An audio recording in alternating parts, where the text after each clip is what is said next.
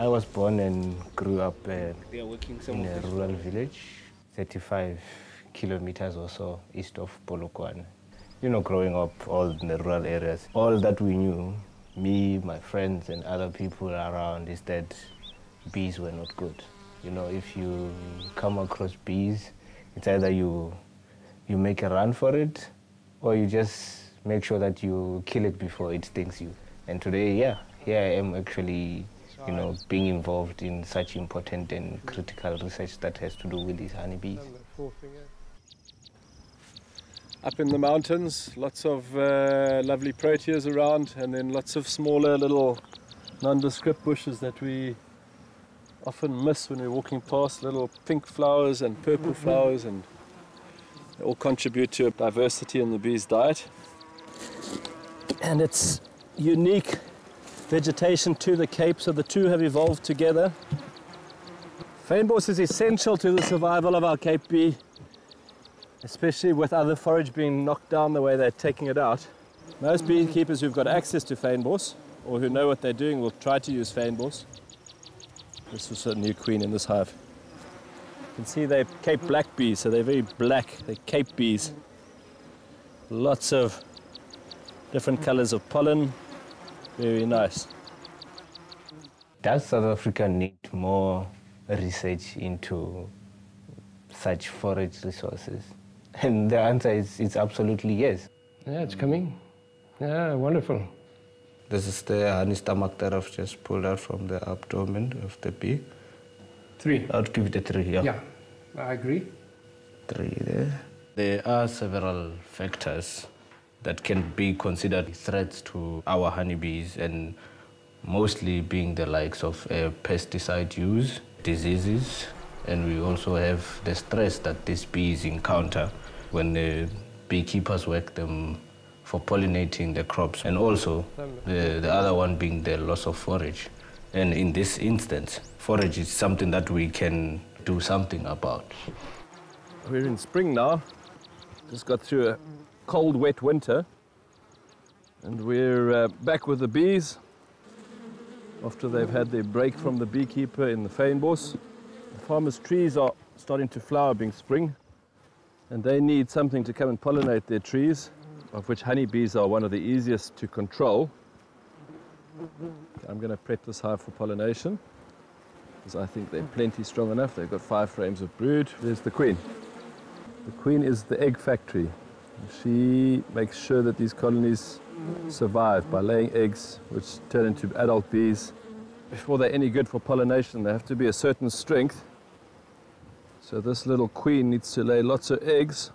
The bee's role is very important in modern day world as far as food security goes. Unfortunately, we have to manipulate them to be able to take unnaturally large numbers of beehives into orchards. Losses happen, as in all businesses, but we're obviously trying to look after the bees and be shepherds of the bees, not just abuse them and use them. With forage, as far as forage goes, we need diversity. We don't want to always be reliant on monoculture like this canola here. So we need to have canola, we need to have fynbos, we need to have the wild spring flowers, we need to have eucalyptus, we need a bit of everything, I think. This farm takes about 1,200 hives. It's one of our bigger farms. Oh man, those bees are working nicely. So pleased. Those are beautiful, strong hives. Those are not just any hives, those are pollination bees, they're special bees.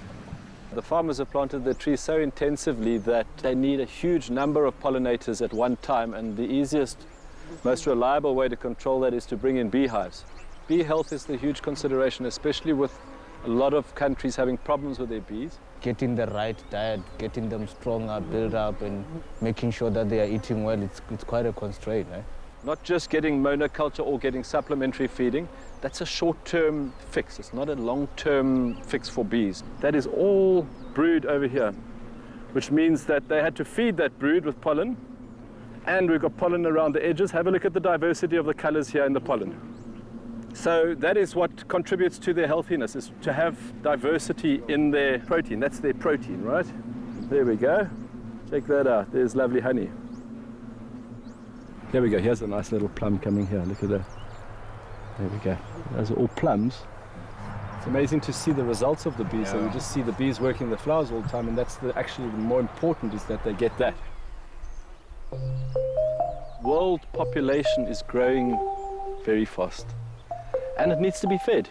The farmers are going to be planting more and more trees and vegetables and things to supply the demand. So we're going to have to supply bees. We're going to probably have to have more and more beehives, and we can't do it at present because we don't have enough forage. We don't have enough place to keep the bees alive for the rest of the year to bring them in for pollination. In most instances, we don't get to think and realize how the food we eat gets to us. This is a more complex system than we think, you know. Every little thing depends on the other, and it is very important that we, as the beneficiaries at the end of the line, start thinking about such things. We can't sit back and relax and think that things will continue to be the way they are. The first step is ensuring that these honeybees have good nutrition, and that's one critical point to focus on. Our daily activities, they cross paths with the paths of these insects' lives, and I think it's very important that the public is aware of the importance of such pollinators, what they benefit from them, and what they can do in helping them. There's always something that you can do, not just looking after honeybees, but our natural environment and landscape and ecosystems as a whole.